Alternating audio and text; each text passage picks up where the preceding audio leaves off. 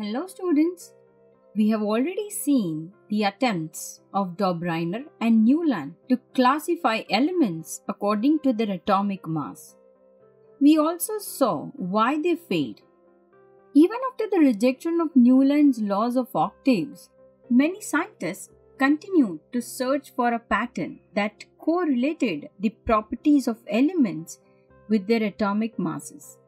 In 1869, the Siberian-born Dmitry Ivanovich Mendeleev tried to arrange the elements differently than everyone. And this idea proved to be very important in the history of the classification of elements. Mendeleev was trying to classify the elements based on their atomic mass and chemical properties. He thought there was some sort of relationship between their atomic masses, a kind of physical property, and their reactive, a kind of chemical property. When Mendeleev began the classification of elements, only 63 elements were discovered at that time. The atomic structure of the element was not even discovered yet. Mendeleev realized that the properties of elements could be best compared by comparing their reactions.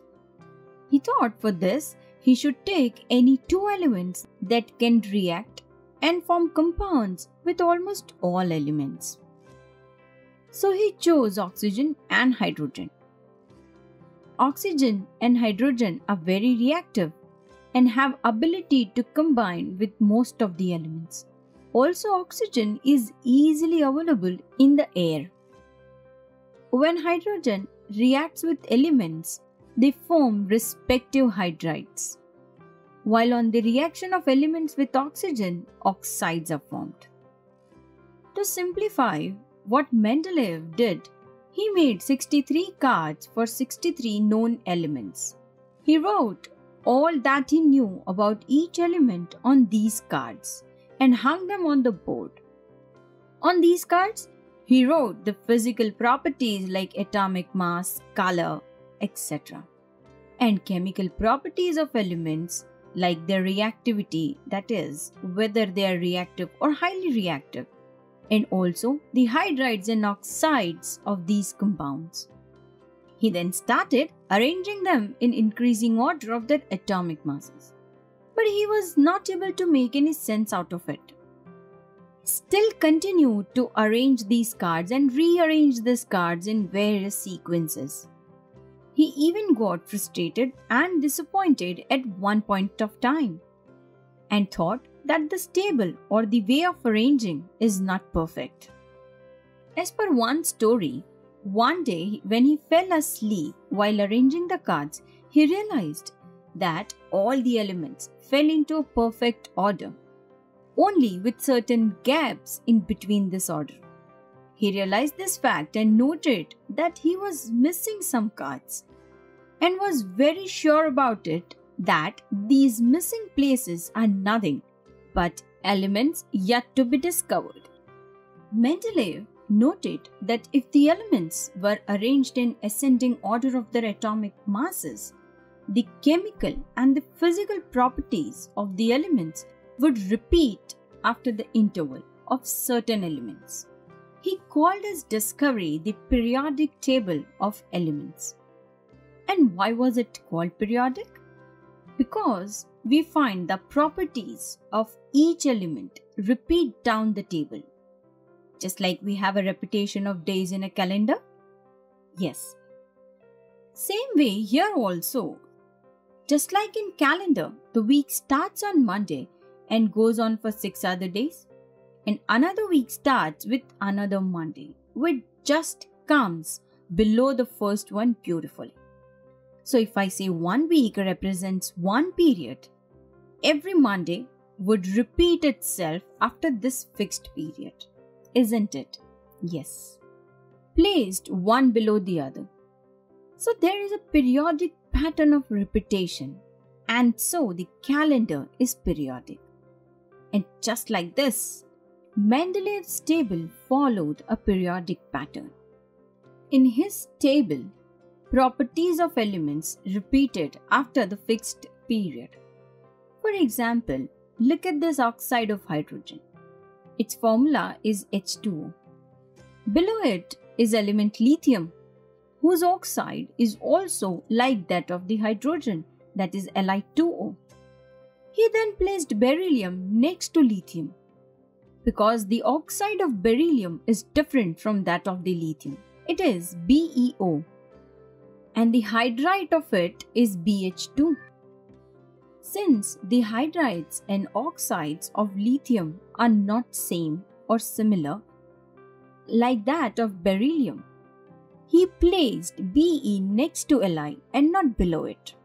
Now accordingly, Mendeleev arranged the elements in ascending order based on their atomic mass and their oxides and hydrides up till the sodium element. When he reached here, he found that the oxide of sodium and its hydride had the same properties as those of element lithium. So he broke the line and placed sodium below lithium. Mendeleev began arranging elements with similar properties underneath each other. Thus, he arranged sodium under the lithium rather than next to fluorine. He then took the element magnesium, whose oxides are MgO and hydride is MgH2. Can you tell me where should it be placed? Yes, you are right. As it has the same formula and properties as that of the oxides and hydrides of beryllium, it should be placed below it. In this manner, Mendeleev arranged all 63 elements in the table, forming rows and columns. So now if you see this one row, we can compare this with the week in the calendar. Here also, elements are arranged in the increasing order of their masses, and they repeat in their property after a certain period. So he called these rows as periods. Just like we have Monday, similar days in the week nicely placed one below the other in the column vertically. In Mendeleev's table also, elements with similar properties like sodium, potassium or beryllium and magnesium are placed one below the other in a column, and he called these columns as groups. Thus, all the elements in the first column have similar oxides and hydrides with their general formulae written on the top of the column. For example, as R2O and RH, where R is the representation of the symbol of that element. Similarly, for the second vertical column, Mendeleev wrote general formula as RO and RH2. Thus, we can say that Mendeleev formed a periodic table of elements having 8 vertical columns called groups and 6 horizontal rows called periods. From his observation of the table, he gave a law that is called Mendeleev's periodic law. According to this law, the properties of an element are periodic of its atomic mass. Let us interpret this rule. Mendeleev's periodic law states that physical and chemical properties of the elements are repeated after a certain interval or fixed interval of time as the elements are arranged in increasing order or ascending order of their atomic mass. So now you must be thinking that this genius man made attempts which must be error-free, right? But let me tell you, you are wrong. Even his work had certain limitations, and we will see these limitations and also achievements of this table in our next video.